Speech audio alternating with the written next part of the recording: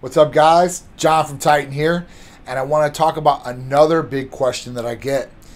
It is, John, how much or how many over-the-counter supplements or oral supplementation should I do? And I respond back with, hey, listen, what are you deficient in, or what are you trying to do to try to figure out, what you really should be doing. But the fact is a lot of people overdo it a lot of the time on oral supplementation or over-the-counter supplements. They really don't know what these things do to benefit them. They have no idea what's really in these things, and they don't look at the labels like they should, or the ingredients, or they have to deal with that asterisk in the little proprietary blend that we all see.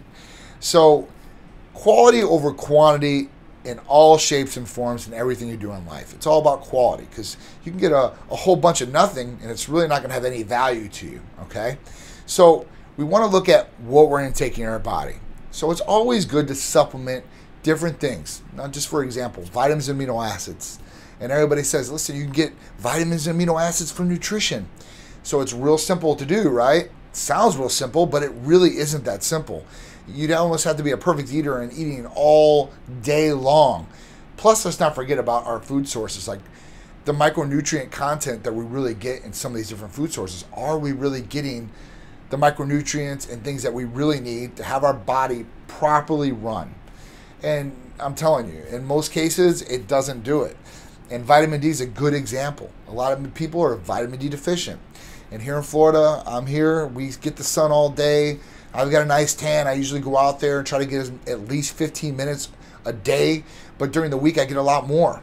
But I'm still vitamin D deficient. And a lot of people are in this category. It's because our body doesn't absorb or process it properly anymore. So we have to supplement these different things. And vitamin D is just a perfect example, because here at Titan Medical Center, we blood test, and usually 8 out of 10 people are vitamin D deficient or very low in vitamin D. And at that point, when you're low in vitamin D or deficient, it can cause a lot of different health problems, okay?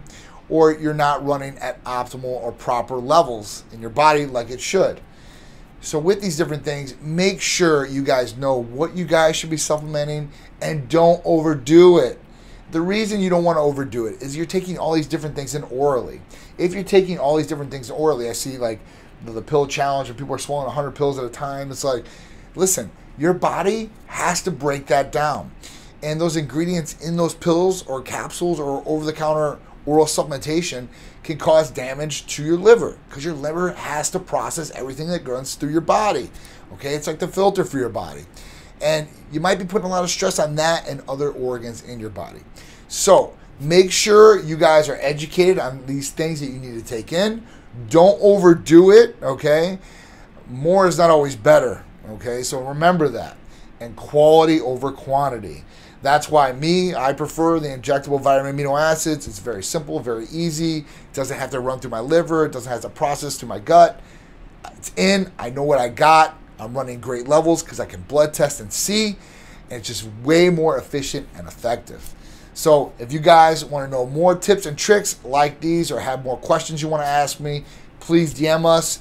If you guys want to get it on our injectable vitamin amino acid therapies, it's real simple and easy. Just call or text us at 727-389-3220. I appreciate you guys. Stay healthy and stay tight and strong.